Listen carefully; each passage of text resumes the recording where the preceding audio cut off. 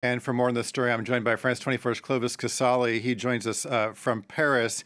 Clovis, you attended this news conference with Marina Ovsiannikova and Reporters Without Borders. What did she have to say about the Putin regime now that the war is approaching its first anniversary?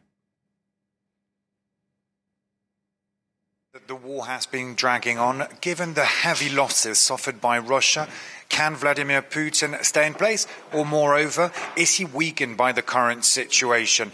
Well, Marina Ovsiannikova told me that she believes the regime is doomed.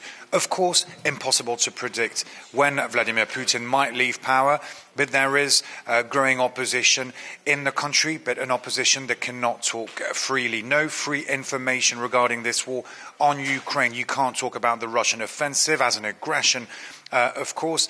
And during this press conference, there were moving moments where practically, with tears in her eyes, she was explaining how she managed to flee her home nation, of course, her homeland. And it was a difficult moment, of course, an ordeal.